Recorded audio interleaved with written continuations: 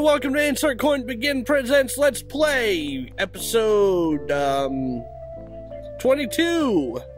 Definitely not 7. Episode 22. Yeah. Episode 22. We are from Insert Coin to Begin presents insert I can't speak. Insert presents coin to begin. Rizz, tell these fine people where we are from on the internets. We are from insertcointobegin.com, where we give you gaming news by gamers, for gamers, in gamers, around gamers, whatever. That is correct. Joining us is Chachi. Hi guys. Say hi, Chachi. Hi guys. And Robert F.J. Town. Howdy.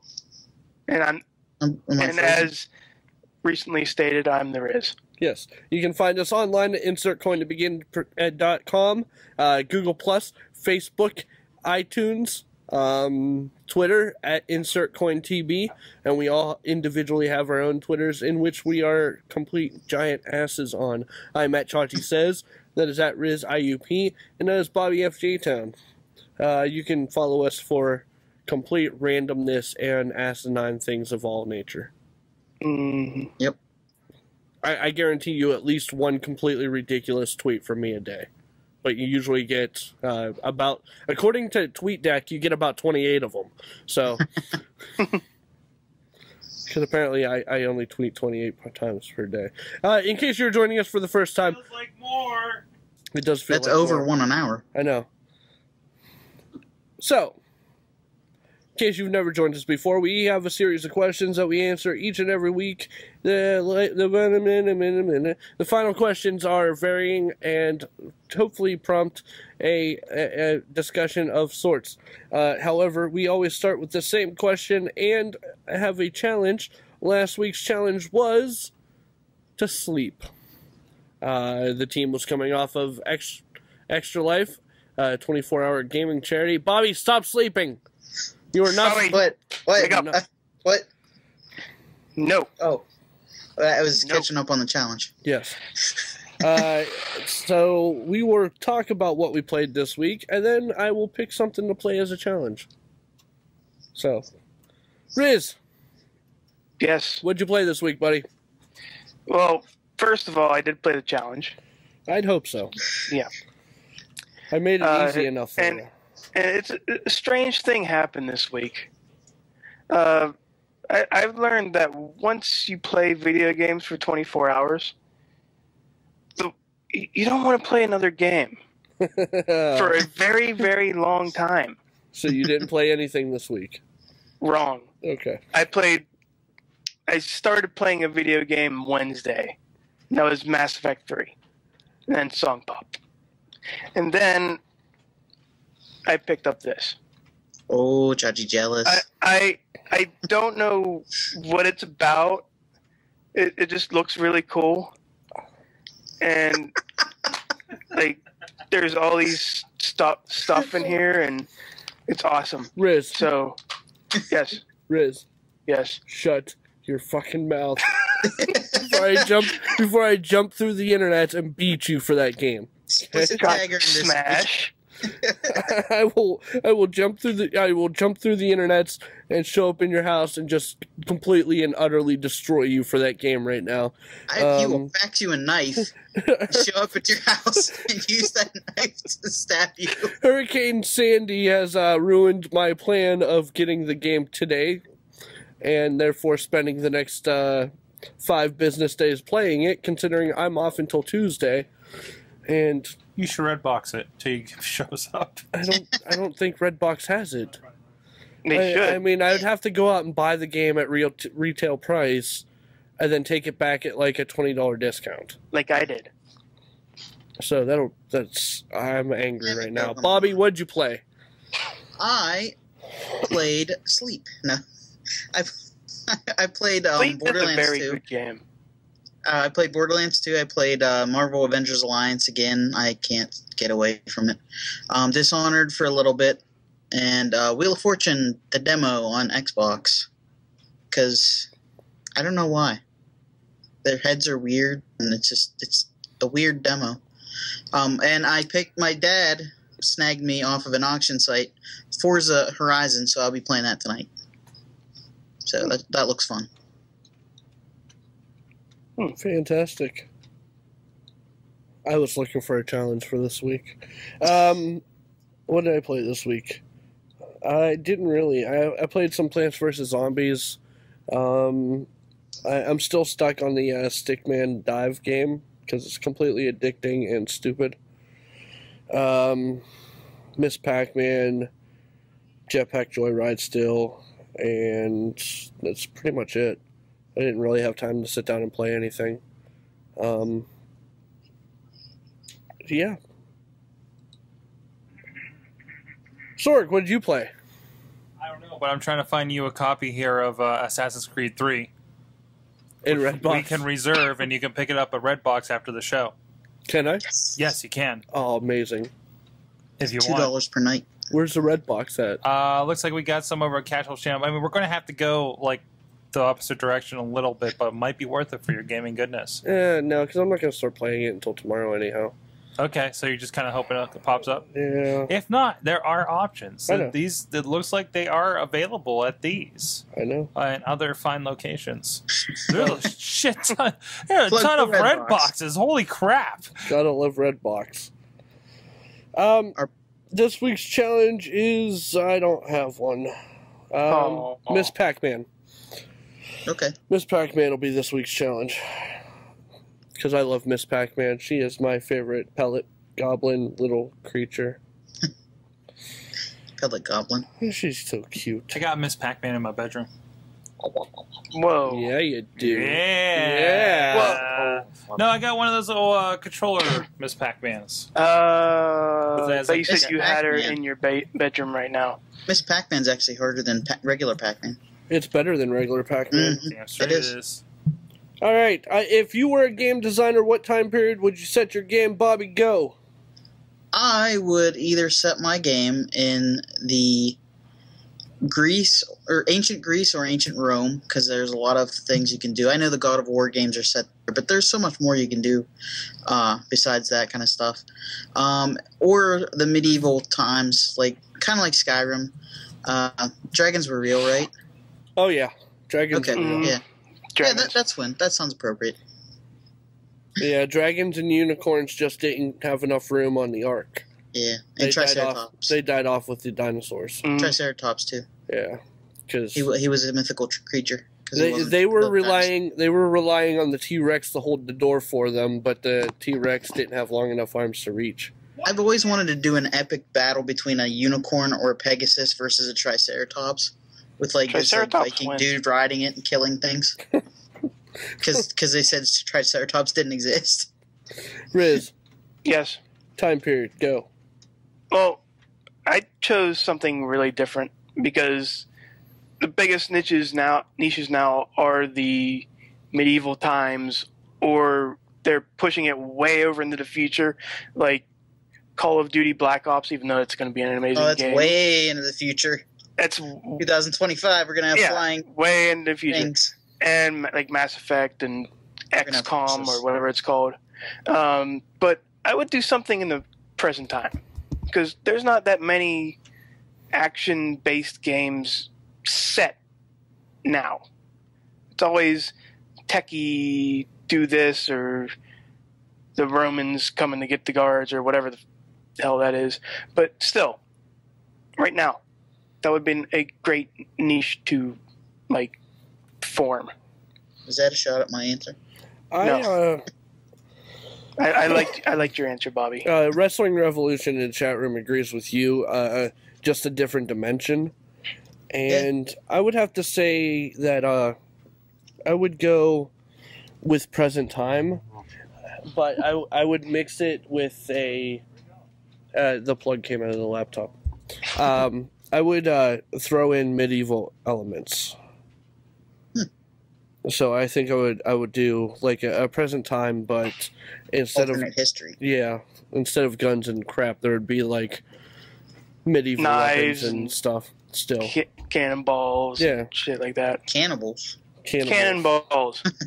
And then there would still be dragons. knives in which Of course. Chachi could fax Rizz and kill him. Oh yeah, I'm definitely gonna fact check. Because if there's no mechs, there has to be dragons. Right. Dragon mechs. Or the mechs of medieval times. Just throwing that out there. Favorite multiplayer map of all time, Rizz. Nuketown. I don't have to say anything about that. It's Nuketown. And also Dome. I think Bobby, Chachi, even Sorg and I have done this many of times. We were playing late at night on Modern Warfare 3, and we're like, okay, we'll go one more game, unless it's Dome. Unless it's Dome, and we'll play more. Well, yeah, because Dome is one of those levels where it's not only a great multiplayer map, but when you're done playing it, for some reason you're re-energized for at least a couple more rounds. Because, I mean, you know where everything in Dome is, and it's not a hard map to remember. Right. And it's such a small map. Well, at least the play area is normally all contained in a small area. So, I mean, as soon as you turn around, something's shooting at you. So, I mean... It's a great game for confirmed kill. Yeah, definitely. Awesome game. Awesome. I have to agree with you. That or Terminal. I like Terminal. Terminal is one of those levels that just pisses me off, though. Because, I mean, someone always gets into the cockpit of the plane or on the plane in general and starts picking you off from... And you're not even paying attention, and then you're just dead. Bobby, favorite multiplayer map of all time? I'll give you your Nuketown and Dome, because those were some pretty awesome maps. But my two favorites were for Modern Warfare 2.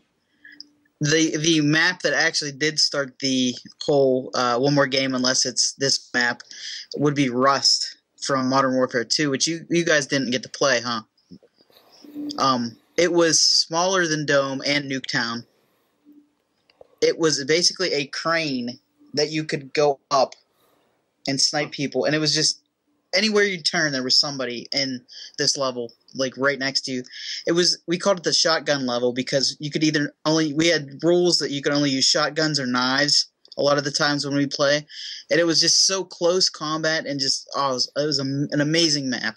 Another one of my favorites from Modern Warfare 2 was Favela, which I'd always say that's my favorite level. So that was, and I got really good at Favela, even though there was that controversy lately with it. They had to take it out of the game and then they put it back in, and but it was a good map. I liked Favela. So yeah. All right.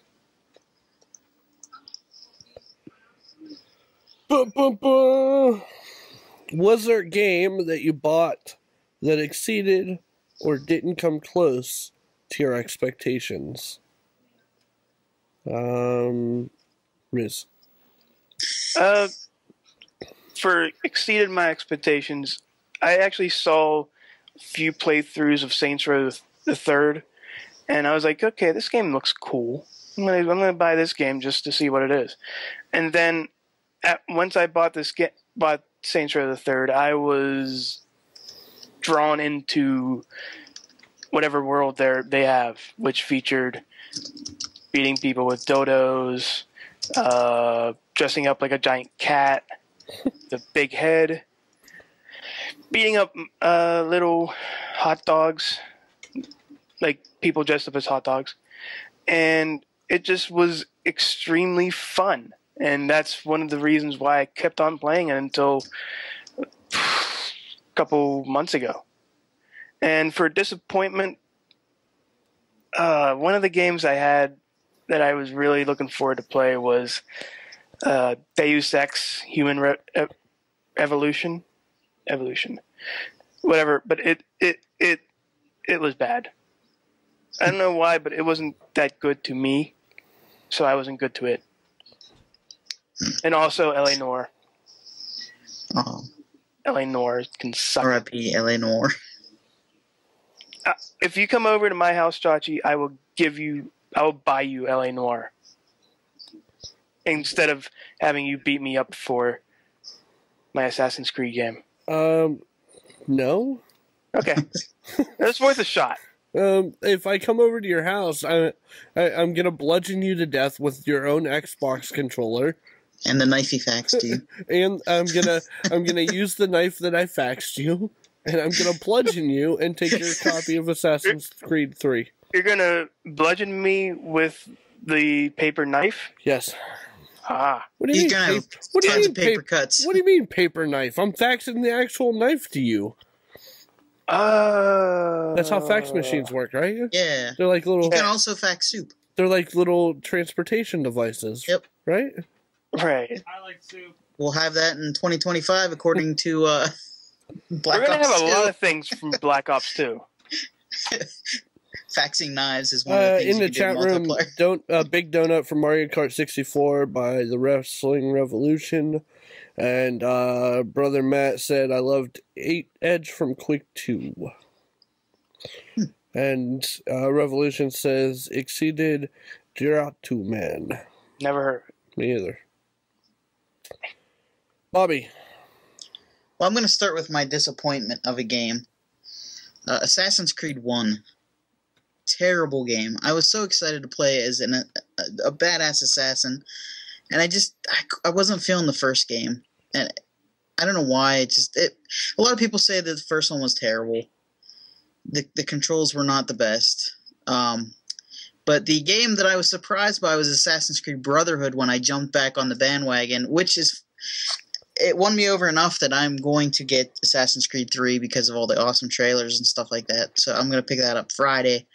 But the game I was surprised by was Assassin's Creed Brotherhood. So it was a good game. Chachi?